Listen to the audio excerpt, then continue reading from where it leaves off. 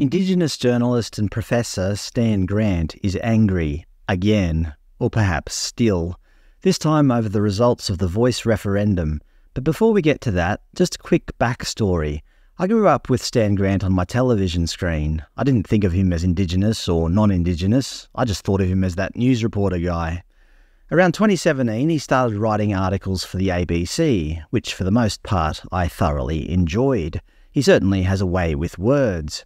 In the first article about Ken Wyatt from 2017, Australia's first Indigenous minister, he asks the question, should being Indigenous really matter? And he basically answers, no, it shouldn't. He said, what I did not want to ask is how he felt about being the first Indigenous anything. I wouldn't presume that a gay MP speaks for homosexuals. Mr. Wyatt is a federal minister. He is there to be held accountable. He is there to represent all Australians. And I think that's a really moderate and valid statement. In his article about Australia Day from 2019, he argues that Australia Day should be a time for hope, not resentment, and argues that the world is torn apart by conflicts fueled by toxic resentment of past injustices. Again, I think this was a very moderate view. But by the early 2020s or so, I guess around the Black Lives Matter era, I found his views getting more and more divisive, more and more extreme. For example, in March 2022, a pro-Russian audience member on the Q&A program dared to take an opposing view on the Ukraine-Russian conflict, and then Stan Grant famously, or infamously, asked him to leave the studio. Apparently, in democratic Australia, you can't hold a view that's contrary to the majority opinion, and if you do, Stan Grant will kick you off his show. In August 2023, Grant announced that he would be resigning from the ABC due to grotesque racist abuse. He now works at Charles Sturt University as the Vice-Chancellor's Chair of Indigenous Belonging and at Monash University as the Director of the Constructive Institute, where his mission is to change global news culture to foster healthier democracies. Well, healthy democracies require dissenting views, so Stan Grant should probably apologise to the audience member he booted off his show. Anyway, now that he has a sweet new gig at Monash University, he should be happy, right? Well, no. As I said at the beginning, he's angry, again. The toxic resentment that he spoke of in his article from 2019 is starting to fester up again. Evil, Stan Grant breaks silence on failed voice to Parliament referendum.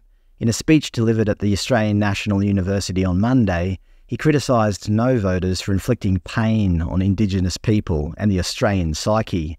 He said, with no surprise, I watched the television as the votes are tallied, grateful that I have resisted the invitation to participate.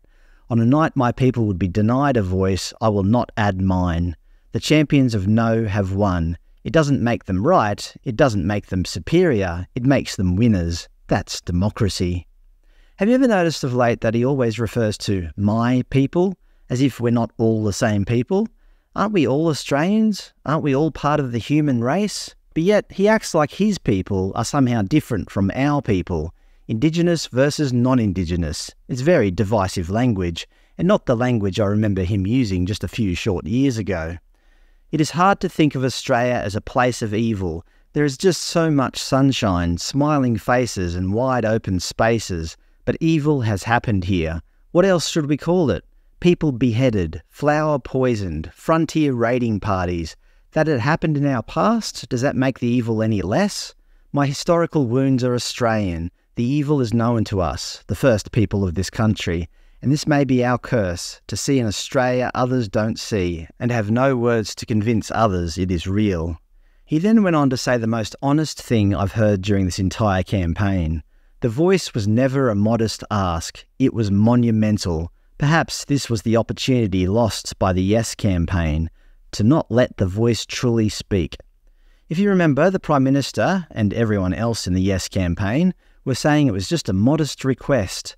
They were obviously lying to us. Luckily, the people of Australia saw through it. Grant continues, instead it was shushed, shrunk small enough to fit into politics. In the consultants' suites and the lawyers' dens, it was determined that if the voice was made so inoffensive, people may say yes. Instead, it was so inoffensive, people found it so easy to say no. Basically, not only is he angry with no voters, He also condemned the actions of the Yes campaigners, arguing that they turned The Voice into a lecture about unity. Anyway, as I said, Stan Grant is angry, again, or still, and I think he's having trouble finding peace in this world.